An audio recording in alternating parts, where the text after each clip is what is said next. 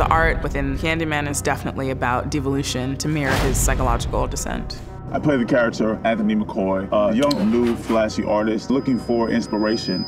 It seemed critical that there was actual artists in the film and works that had social relevancy. It was really important to give my best work as artist because this was a really important project.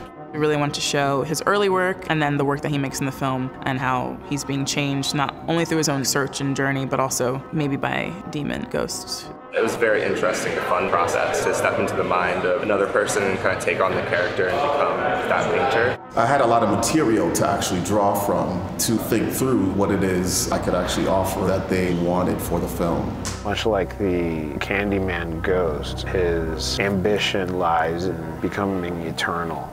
Say his name. I dare you.